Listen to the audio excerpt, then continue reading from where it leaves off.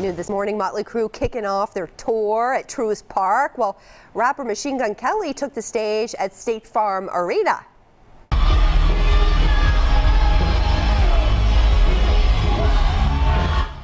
And midway through Motley Crue's show, Machine Gun Kelly actually joined them on stage, playing a live debut of their 2019 collab, The Dirt.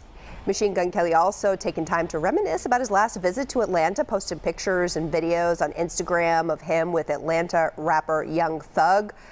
Young Thug, you'll recall, currently behind bars in Fulton County on RICO charges.